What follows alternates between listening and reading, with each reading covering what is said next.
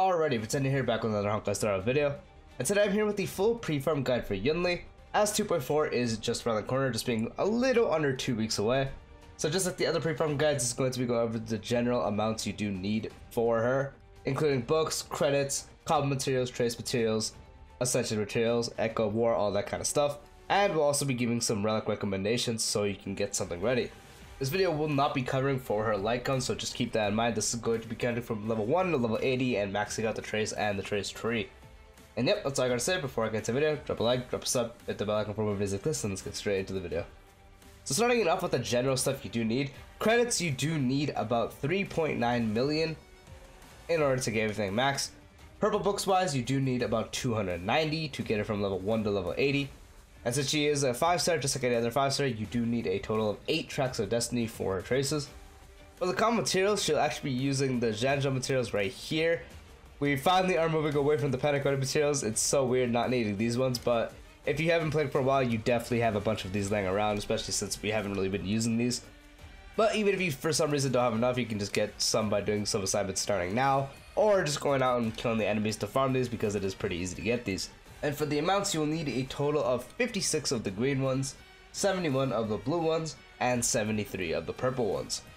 For the Stagnant Shadow Ascension material, she will be using the IPC work permit. You will need a total of 65 of these to get her to max level. For the trace materials, as she is destruction, she will not be using this one here, but she will actually be using the ones we got for the Panacone update. So make sure you do go ahead and farm these ones and not the other ones, otherwise you will be making a pretty big mistake. And for the amounts, you need a total of 18 of the green ones, 69 of the blue ones, 139 of the purple ones. And as we know, traces are absolutely cancer to farm, and with it only being a little under 2 weeks, you definitely want to get on this. I definitely have to get on this too, so make sure to definitely knock this out as soon as possible. For the Echo of War, she will actually be using the one from the Fantilia boss, and she will need a total of 12 of these to max out her traces. It has been a while since anyone's been using any of these unless you've been building other characters, so pretty easy to get this, and even if you don't have enough, you can knock that out pretty quickly as we get 3 attempts a week. So definitely get this out the way so you don't have to worry about this if you are looking to max out your traces as fast as possible. And now for some basic relic recommendations. The best that you can just sort of go ahead and farm for her right now is actually one right here. Finally, someone using the Windsoaring set. It isn't useless, it is actually going to be her best in slot. As her ultimate does make the enhanced version count as ultimate damage, this is a very good set for her and will be her best for the damage output. There's also a bonus, or I guess double drops for relics coming up, so that's going to be another good thing you can do. And this is another one that is going to be fine to use it on, especially if you do have Boothill or Firefly, as the other set is going to be their best in slot, so you are getting a pretty good chance here. If you don't have one of the two, then obviously less, unless you maybe use Jue or Jue. I still don't know how to say her name. But if you use one of those 3, then you can benefit off this, but her best in slot is going to be this one, so if you want to get the best relics possible for her, you're going to be wanting to farm this one. And then the other fine option you can use for her, if you do just have pieces laying around, is the physical set. Since it's when you are attacking or get hit, and for the most part Yunli is going to be doing counters, so it is very easy to actually stack this up and gain the physical bonus, gain the attack percent, which she is going to benefit a ton from. She can make use of this full set pretty easily, and also benefits her a lot. Problem is the fact that this now has less value, listing 2-piece of break effect on one of your characters, but this is a less desirable set, especially since this 2-piece is the same as this one right here, so you are better off just farming these. The only reason I'm mentioning this is because people probably have some physical pieces laying around, and if you do and you want to use that and you might want to delay farming the best in slot, that is completely fine, because this is also going to be really good. So again, if you do have pieces just laying around for this, you can definitely go ahead and use that. And now for the planet ornaments, the best one is actually going to be the new Duran set. And this is not even needing to run another follow-up character with her. So since the way to stack it does include her, because it doesn't stay only other allies, it does also count her.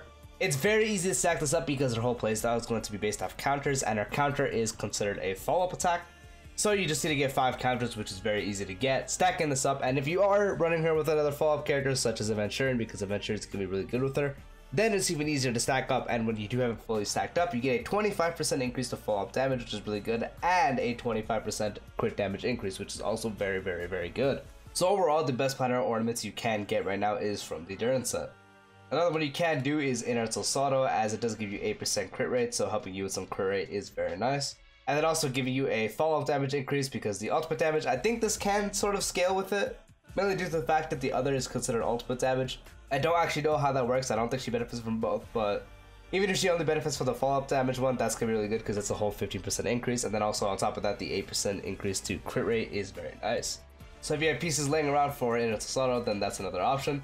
And then if you definitely have pieces because you don't want to go out your way to farm this, is just Space Healing Station, the 12% increased attack. Sadly, the 120 speed is probably going to be less likely to get, since you won't be using a speed boots or anything on her. So that sort of becomes more difficult, but it's just a nice slot in if you don't have anything while you do farm for one of the other ones. Because then if you don't have anything, it is what it is, what can you do? And for the main sets, you kind of want to look out for on the sets. For the body, you mainly want to look out for your crit rate, crit damage, as she is a general DPS.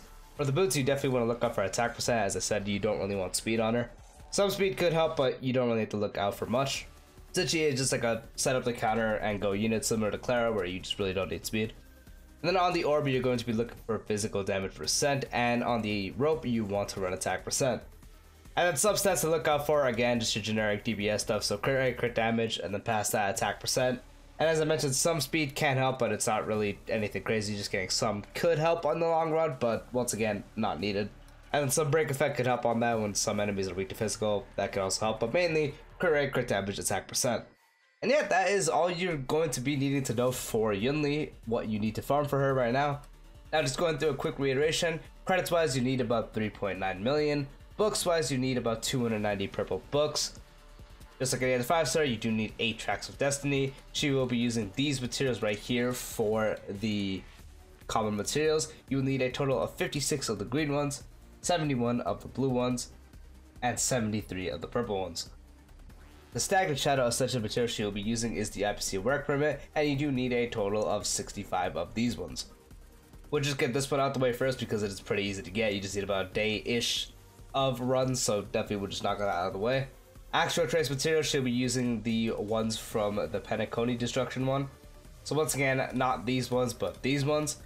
And you will need a total of 18 of the green ones, 69 of the blue ones, and 139 of the purple ones. So get the essential material out the way and then get on farming this because it's going to take you a while. For the Echo of War, she will be using the one from the Fantasia boss fight. You need a total of 12 of those. And then some, again, general relic recommendations. The best in stock for her 4-piece is going to be the Wind Soaring set. If you have some pieces laying around, you could also do the physical set. Those are 2 really good options you can do. And then for the ornaments, the Durin set is going to be your best one. If not Durin, you can just do Inertial Salto, that works fine too. And then past that, Space Healing Station, well, this one's going to be weaker on her because you can't get the 120 speed for the most part. That is still an option you can do. And then for the main stats you want to focus on, crit rate, crit damage on the body, attack percent on the boots, and then for the orb you want physical, and on the rope you want attack percent. Yeah, that is the pre-farm guide for Yunli. Let me know if you guys are going to be pre-farming for her, if you're going to be summoning for her. Me personally, I'm probably going to be going for the E2, because her E1 and E2 are really good. And she just looks like a really fun unit to use, so I got a base relic set ready for her, and then I gotta get on farming the traces and all that, so that's gonna take a while. So right as I finish up playing this, I'm gonna get straight to that. Anyway, that's all I gotta say. Once again, let me know if you're gonna be summoning for her, if you're excited for her, anything like that. And yeah, that's all I gotta say. Peace out.